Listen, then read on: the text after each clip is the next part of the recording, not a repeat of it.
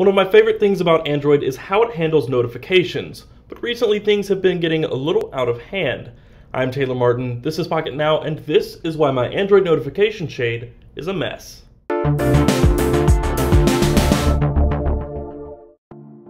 Few will argue the notification shade on Android is a problem. In fact, it's one of the better parts of the platform. Windows Phone, for example, doesn't even have a centralized place to check your notifications.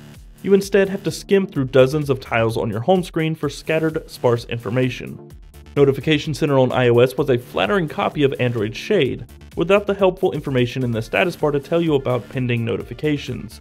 It was loosely linked to the badge notifications found in the upper right corner of app icons, except they were never really in sync with one another. The new Notification Center looks better, and it displays some useful information, but the actual notification aspect of it is no more practical or helpful than before. On Android, I've been trained to peek at the notification shade when I want to know what's happening on my phone. Anyone who has used Android for any amount of time knows this, and for all intents and purposes, it works exceptionally well. Drag downward over collapsed notifications to expand them, or expand notifications one by one with a two-finger swipe down. Expanded notifications often have additional information at a glance, and actions built directly into them. For instance, I can reply to or retweet mentions on Twitter through Plume, directly from the notification shade. Dismiss with a quick and easy swipe left or right, and a short list of status icons, shortcuts, and toggles can be accessed by tapping the button in the upper right corner from within the shade, or a two-finger swipe down from the top of the display from virtually anywhere in the operating system. On tablets, the notification and quick settings shades are separated, notifications in the upper left corner, and quick settings in the upper right. Until recently, I've had literally no complaints with the way Android handles notifications. In fact, I still don't. But I do have a problem with how the notification shade has become the catch-all for anything and everything ongoing. The notification shade has always been, and should have remained, the place where I look for one thing: notifications. Except through an ongoing status and certain priority settings chosen by the developer, it's likely your notification shade is littered with a handful of non-stop notifications which are always present. Take my Moto X for example. There are currently 13 notifications in my shade. The only actual notifications are multiple emails from 3 different accounts, one Twitter notification from Plume, an Instagram notification, a Facebook notification, and a Hangouts message. The remaining spots are filled with the semi-permanent Trusted Devices notification, fixed to the top position, the Nerdist podcast and Pocket Casts, a Wi-Fi notification, Pebble notification, the one-swipe notification from Action Launcher, and Clipper.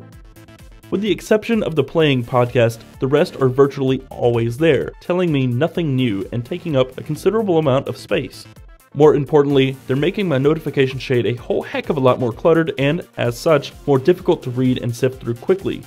The easy answer is to uninstall and not use applications which use persistent notifications, or disable the notifications altogether. But I rely on most of these apps and services, and without them persistently present in the notification shade, the system will likely kill the app and any related connections or functionality. For instance, Pebble. It requires a notification to ensure the Pebble application is kept up and running, not closed. You can disable this notification, but the connection to your actual Pebble can get a little wonky.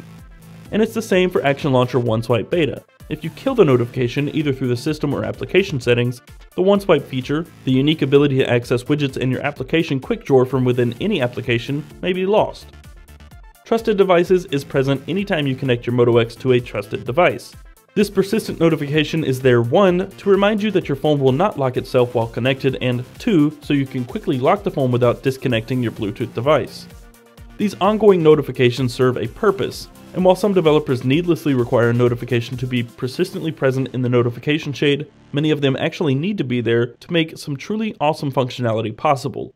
It's not just the Moto X either, it's any Android device I use, the Nexus 5, the Nexus 7, etc.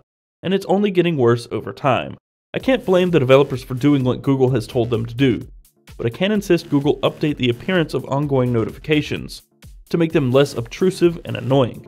There is a simple solution. Move all the minimum priority ongoing status messages, such as the ones from Pebble, OneSwipe, Pocket Casts, or other media playback, Clipper, Trusted Devices, and the like, to be in the Quick Settings page below all the toggles. They would be just as simple to access and view without making the notification shade a stress-inducing mixture of important information and virtual placeholders. Leave a comment below and tell us how you think Google should differentiate and separate actual notifications from an ongoing status that never changes. That's going to wrap up this video. If you enjoyed it, be sure to click the thumbs up button below and subscribe to the channel to see more videos like this one in the future.